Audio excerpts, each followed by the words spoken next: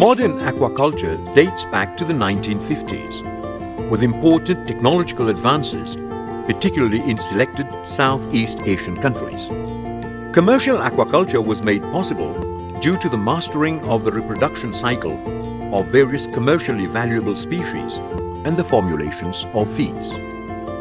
In Mauritius, to help reduce pressure on capture fisheries in its lagoons, the Fishermen Investment Trust has worked closely with the EU-funded FAO Smartfish program in setting up small-scale fish production units for redundant fishers, fishing cooperatives and associations. This approach was seen as one possible solution in addressing the current fish overexploitation situation in the lagoons whilst increasing the income of the fishers community. Cage construction. As part of the Fishermen Investment Trust capacity building program, two types of cages were constructed, namely an hexagonal wooden cage and a polypipe cage. Some 59 people were trained on cage construction. A typical cage consists of a floating framework which could be made from wood beams, polyethylene or metal pipes. Plastic drums are used as floats and cement blocks are used as anchors. Polyamide and polypropylene ropes are used to tie the net, floats and the anchoring system. For the wooden cages, the beams are set out in an open space and the required spacing between beams is carefully measured. Holes are drilled using a 16mm wood drill bit and bolts and nuts are used to secure the beams together. Galvanized iron plates can also be used as an added security for consolidating the cage. The plastic drums used as floats are carefully tied and secured. The type of knots used is very important and participants were taught the right type of knots to be used. Finally, the float caps are carefully sealed with silicone to avoid the floats from being filled with seawater. The assembled cage is then set at sea. Cement blocks weighing some 70 kilograms each are used as anchors. 8 cement blocks were used to anchor one cage at Portrays at a previously identified location in the sea. Finally, the cage is securely tied and is now ready for use.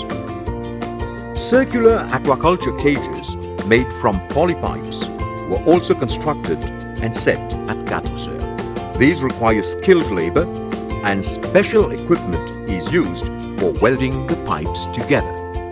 Once the cage was assembled on land, it was towed to the farm site at sea and secured using the ropes and the cement weights. Each cage is stocked with some 4,500 rabbit fish juveniles and an expected yield of some 1,500 kilograms of fish is expected at harvest time following a successful culture cycle. Good management practice.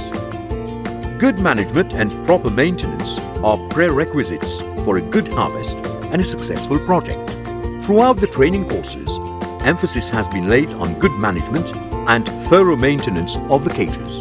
When stocking the cages, certain changes in water temperature must be avoided to the juvenile fish, weakened by transportation. So, acclimatization is needed to gradually balance the temperature of the transport water with that of the culture environment so as to allow the fish to adapt to the new environment and swim freely from the container without stress.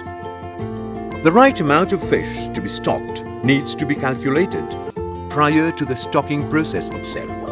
Overcrowding the cage may lead to a lowering of the growth rate, problems of competition and cannibalism, and the increased risk of health problems. Feeding is important. The rabbit fish is an herbivorous fish and feeds mainly on algae.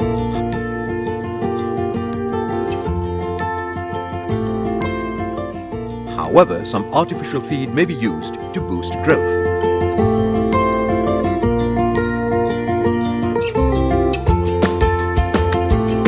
The amount of feeds to be used needs to be calculated on a weekly basis, as the fish will consume more as it grows.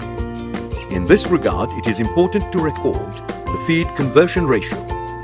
The amount of feed to be used also depends on the water temperature, the species farmed, and the stage of development of the fish itself, with younger fish being more voracious and requiring more frequent feeding. The amount of feed used is expressed as a percentage of the fish biomass. Good management also means keeping proper records of all farm activities.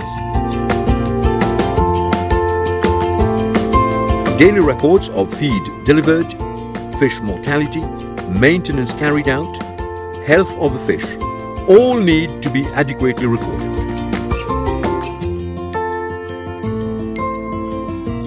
Regular samplings need to be carried out to determine the growth rate and the increase in fish biomass. That is, the total weight of the fish in the cage, and consequently adjust the feed ration.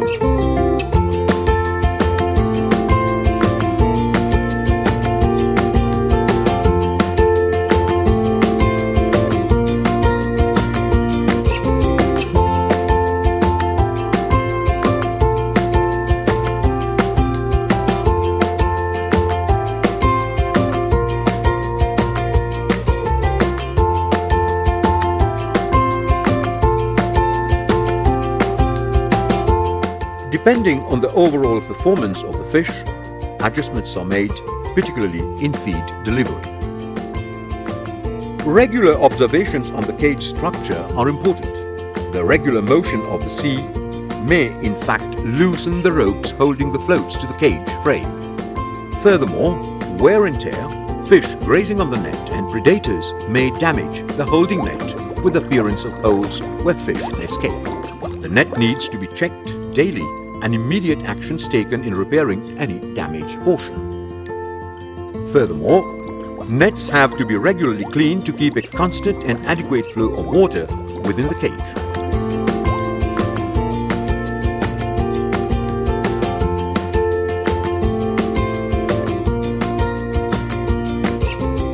Too much fouling will decrease the amount of available oxygen to the fish. It is recommended to change the net, that is, use a net of bigger mesh size as the fish grow to facilitate the exchange of water and provision of sufficient oxygen.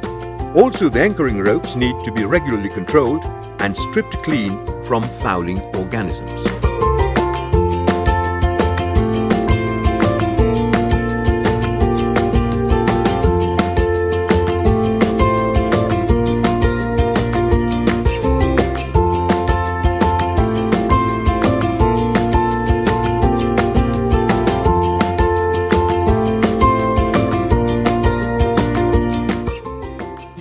Good farm management practice is essential at all times in order to ensure the successful outcome of the farming operation. A healthy fish culture environment will surely translate in a better cash flow for the fish farmer. Pour nous, ban pêcheurs artisanal, la pêche de lagon, est bien sombre. Moi, je pense que l'aquaculture est le plus meilleur pour nous. L'aquaculture, c'est nous l'avenir.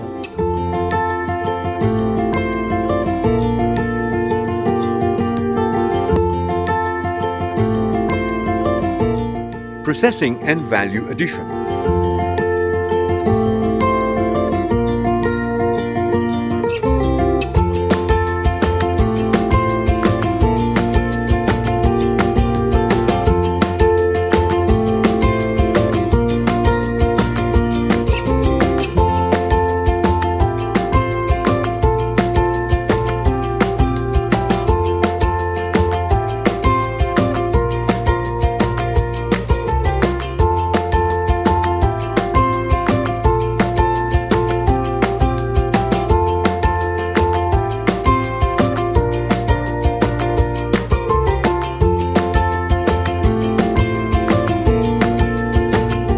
Manual processing techniques are used. First, the fish are weighed and the weight recorded.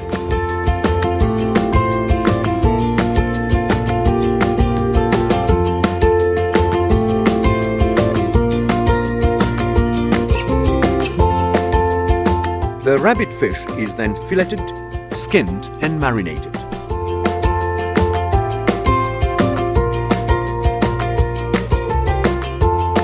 Note that cleanliness is essential at all stages of processing. Flake ice is used to keep the fillets fresh.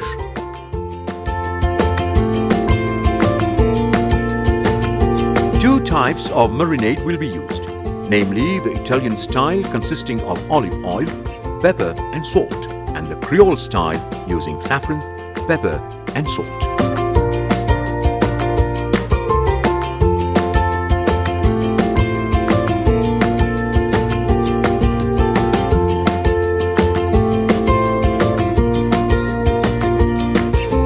The marinated fillets are then vacuum packed and labelled prior to distribution and sales at supermarkets.